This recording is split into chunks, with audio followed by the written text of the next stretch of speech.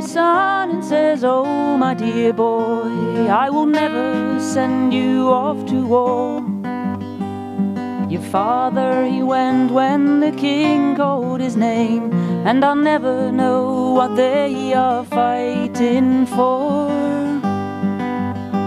His smile was like sunshine on warm summer days, and his hair was as white as the moon. We loved one another, then he went away, promising to come back to me soon. When do we know if it was worth dying for?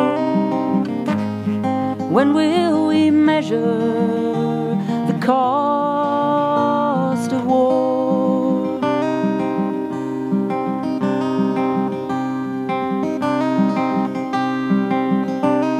She looks at her son and says, "Now you're 16, I am worried for what is to come. The war is still raging, your father came home, but he doesn't seem like the same man. His eyes are no longer as blue as the sky, now they seem to be black as the night. Oh, please, my dear son, don't sign up for this war. I beg you, don't leave here tonight." When will we know if it was worth dying for? How do we measure the cost of war?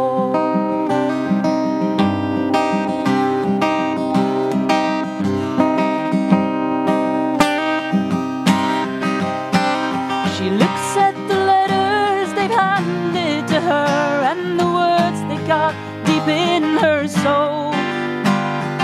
"Mother, I can't wait to come back to you, and Father, whilst out on patrol.